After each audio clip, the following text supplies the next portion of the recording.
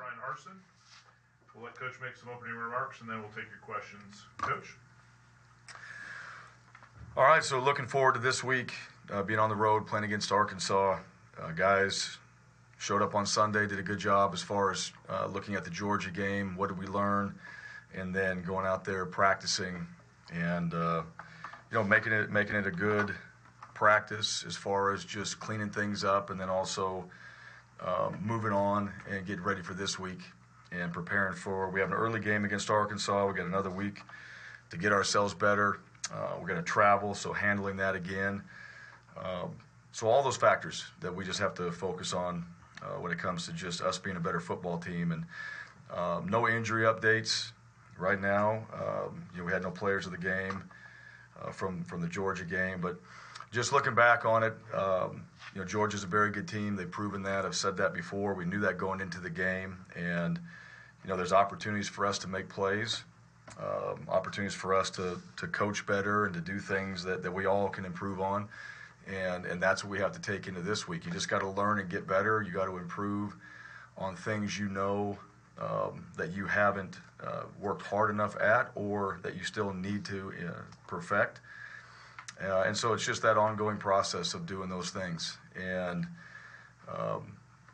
the challenge is doing it at a very high level every single day. That's the challenge.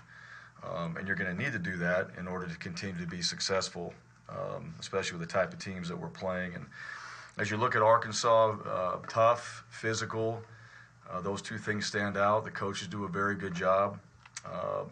They're 2 points away from being 5-1, and they're playing aggressive. And so, those things all stand out. There's a lot of really good players on their team. They've all made plays. Offensively, the quarterback can run it, throw it, can do it all.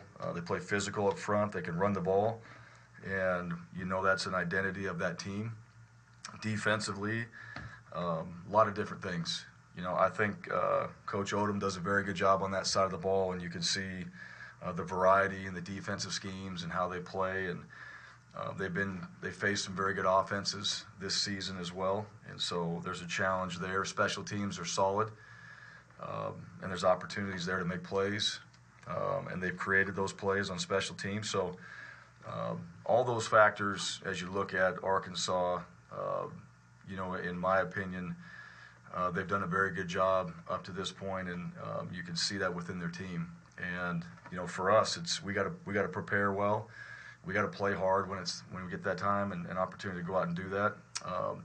And we got to focus on all the little things that we have to continue to keep improving, and then just overall as a team, just keep growing, keep developing, and keep believing in what we're doing, and getting guys to step up in certain areas, create some competition at some positions, and then have ourselves ready to go again this week against a really good team. So with that, questions. First question is from Brian Matthews. Yes, Brian. Is this the week or a good week for y'all guys to really get it going in the running game, get Tank going, establish it, as my buddy Ferg would say? Well, yeah, every single week we've been trying to do that. Yeah, we haven't waited, for the Arkansas week. That wasn't a preseason plan. We've been trying to do that every single week. And that's something that I think, most teams want to do. They want to establish the run. We'd like to do that. We'd like to run the football. We got to be balanced, though. So we still got to be able to throw it and do things on the perimeter. But it's not just Tank. It's everybody. Everybody on the offensive side of the ball that has to be able to do that. O-line, tight ends, wide receivers, running backs. Everybody's got a piece of the pie when it comes to the run game, and that continues to be something that we got to focus on, and and doing the things we know we're capable of doing, but doing them consistently. Mark Murphy. Yes, I want to ask about Landon King. How's he developing, and what's his potential for the second half of the season? Well, you saw Landon in there a little bit at the end of the game. I think he's got a tremendous upside. What does that mean? And I think that as we move forward in the future and his ability to play the game, like he's worked really hard. He showed up on scout team, which earned him opportunities to get out there with the offense and contribute and be a part of that. And, at the end of the day, we're still competing. within our team. That never ends. That's one thing that we all have to understand is we're competing against our opponents every week, but internally, we're still competing within ourselves and trying to get the best guys on the field. And everybody on this team, I hope, wants to be out there and play. And so guys that do, they can see opportunities, they can see where they can help, and then it's a matter of finding a role for them within what we're doing. Offense, defense, special teams, whatever that is. And Landon's a guy that we felt like had somewhat of a role going into that last game, may have a role moving forward, and how we can utilize him. And he'll work hard at it. I think he really wants to be out there. I think he's determined to get on the field and contribute. And we obviously need to be better in areas where we can go make plays, and that comes back to how we prepare, practice, and the guys that are doing those things day in and day out are going to have the chances to be on the field and playing for us. Brian Stoltz. Ryan, we all saw Bruce Pearl in the front row, shirtless, flexing his muscles before the game and trying to get the crowd pumped up. How does that to have like a high-profile coach of another sport kind of help you recruit, and kind of how much does it mean to have him care about the football team that much? And should we expect to see you shirtless in the jungle this season for a basketball game? Well, I'll answer the first part. One, I appreciate it. And really, Bruce has been, and we talked about it, Bruce is tremendous for just this entire athletic program, and then obviously the football program. We appreciate that. He supports us. We support our basketball program. But there's other head coaches that do those things as far as helping with everything that we're trying to accomplish here at Auburn. And it's a team effort when it comes to recruiting. You try to get the best players in all sports to come here and be a part of Auburn and our athletic program and this university. And so I appreciate that. I appreciate his energy. He's always got it. It's been tremendous. All the other stuff, that's, an opportunity to enjoy the game. So, and I think he did that and certainly brought the energy. I don't know everything that you're talking about, but I'm glad that he's on our side and certainly a part of this program. Michael Gittens. Hey, Coach. In conjunction with Brian Matthews' question about the run game, you said earlier this season you wanted to be balanced, but that started with being a downhill run the ball team. Through 2 SEC games, you've got 91 passes to 58 runs. How do you get back to running the ball with teams seemingly loading the box and kind of daring you to throw? And is that the blueprint you expect Arkansas to take defensively against your offense on Saturday? Yeah, ideally, you want to run the football. One way to do that is stop losing early. That's a way to do that. So don't get behind and, stay in a position where you can run the football. Some of those, you just start kind of looking at the end of the game. You got to throw it because you're losing. And so, we got to keep the ball game closer so you can run the ball more effectively. We say what we want to do. That's the identity that we're working towards is being a team that can run the ball, that can be physical. Yes, we want to be downhill and all those things, but we have to actually do that. And we've got opportunities to do that. We're going to have to continue to keep working on it and getting better at it. It doesn't change who we want to be. It doesn't change the fact that that's a goal of ours. In the identity of what this offense should look like. At the end of the day, we got to do it, and we've got to stay, in the ball game.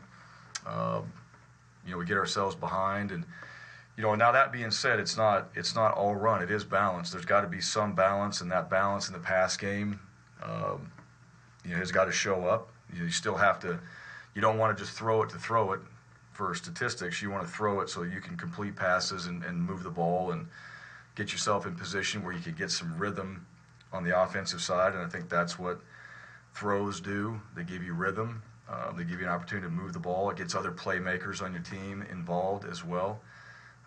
So you're trying to spread that ball around and give guys opportunities. But the identity of running the football, you still want to be a physical team that runs it and that allows you to then be able to throw the ball and we got to create plays on the perimeter as well. So at the end of the day, I think that's a little bit skewed when you look at the games that we're behind, especially in the Georgia game.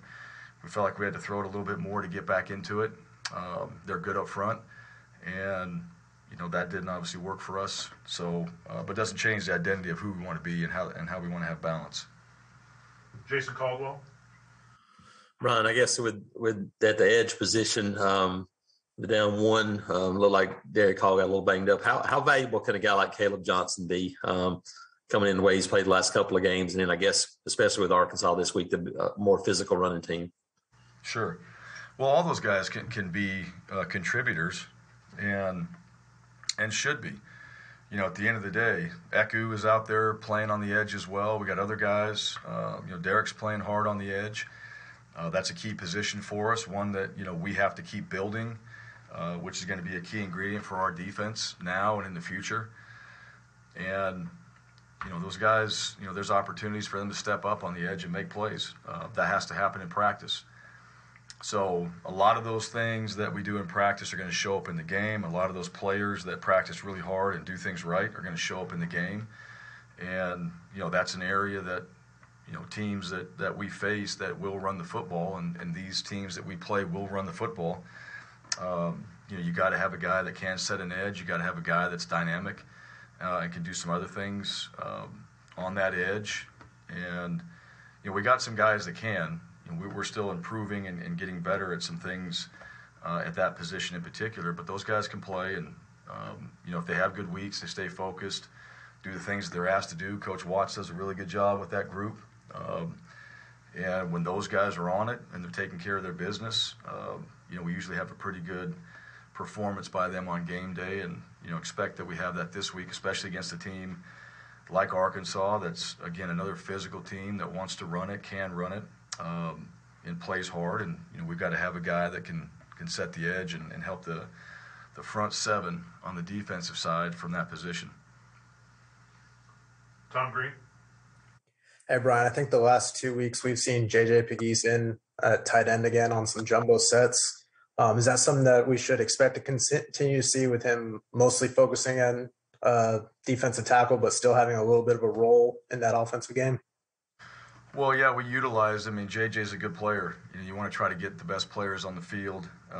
We've also used him on special teams, so he's doing quite a bit, playing D-line, playing special teams, doing a little offense. I imagine that he'll continue. I don't know how much, as we move forward, his role is going to play on the offensive side. But, a guy that's done it, that's one thing. So there's video evidence of him. Still feel like he's really developing himself into a D lineman, and really good D lineman. I think Coach Eason has done a good job with him, and he's getting better up front.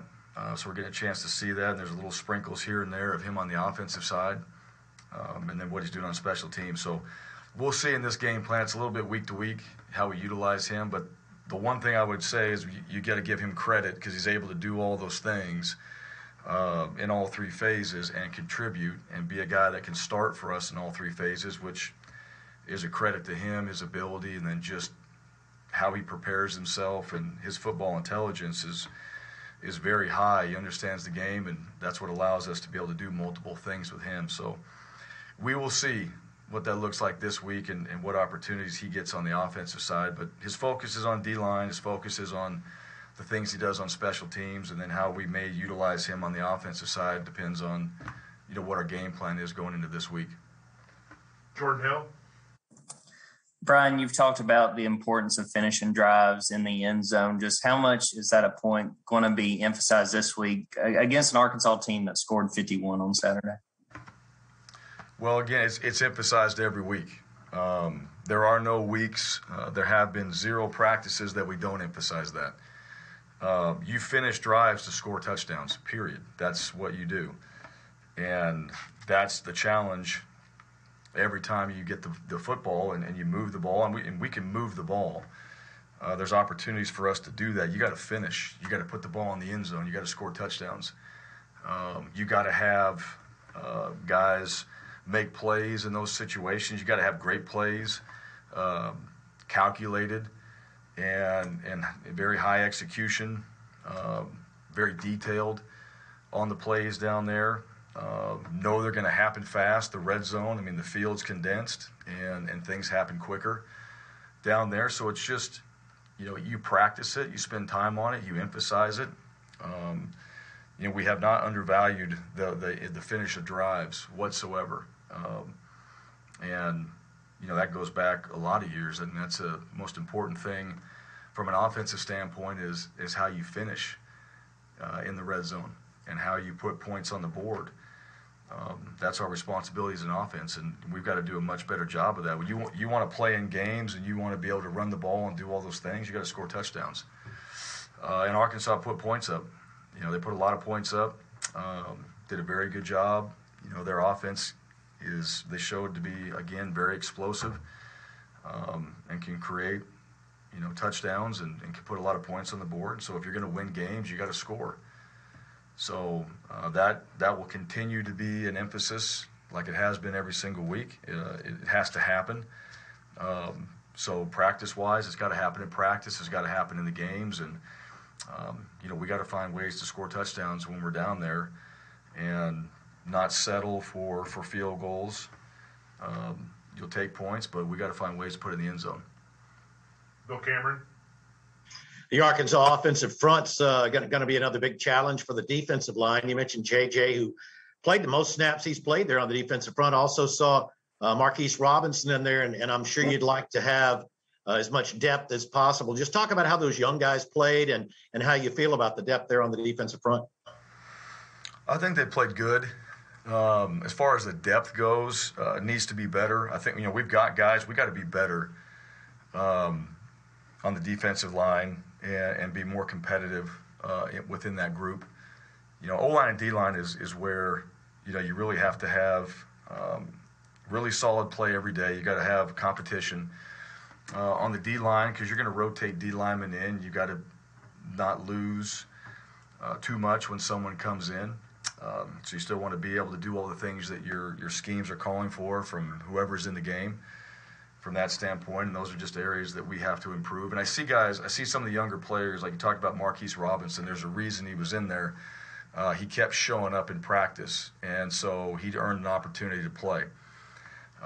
Obviously playing against a very good team and having a chance to come out there as a young player. But that's part of, the mentality that we want to have in this program is we want guys competing. We want guys to go out there and earn opportunities to be on the field. And then, we want to see those guys succeed when they do. And I thought those guys were good. I think they were good. They're playing against a good front. Like you mentioned, Arkansas is going to be very good. And, their O-line and Coach Pittman does a very good job with that group in particular. You see that with his entire team. Like I said, they play physical. I think that's how they coach their players, and you certainly feel that on the offensive side, feel it with the offensive linemen. And so the D-line, we've got to step our game up. We've got to have a better week of practice. We've got to go out there and play and be physical up front and do our jobs each time. When they're running the ball or throwing it, we have a responsibility. And, some of those younger players, if they keep stepping up and they keep putting themselves in a position where they can compete, and we feel like they're the best players to go out there and play, we're going to have a chance to be able to do that. And to me, that's the exciting part. I think our guys know that. There's opportunities there, and if you get it, take advantage of it. So the reps you get in practice, maximize that. If you really want to play, you're going to take that serious, and you're going to be ready to go, prepared. You're going to know your stuff. So you spent time away from the facility studying and getting yourself ready, and you'll get your opportunity if you're the best player, and you earn that chance to be out there on the field. Last question today, Coach, comes from Justin Hokanson. Hey, Coach. What are you seeing on the defensive in the defensive secondary in terms of some of the big plays that continue to happen? Georgia hit a few. Is it communication? Is it just putting guys on an island sometimes and it's a risk? Like, what are you seeing in the defense kind of continuing to give up some of those big plays?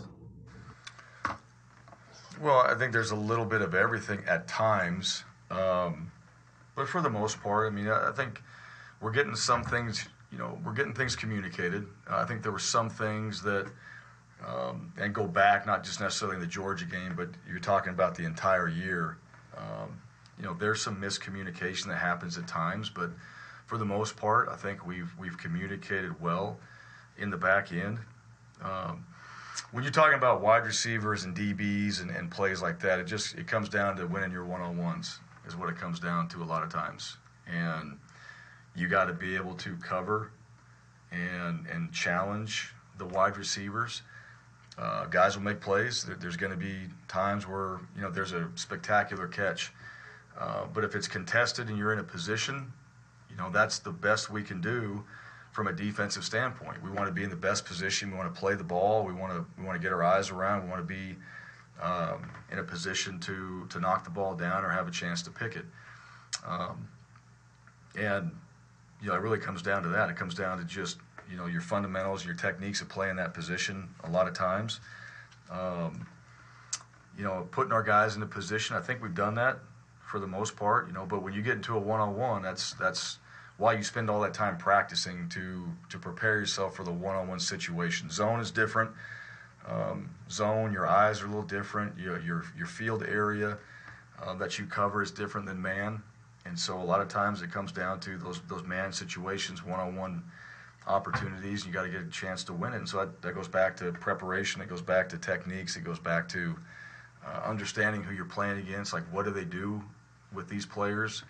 How do they utilize them?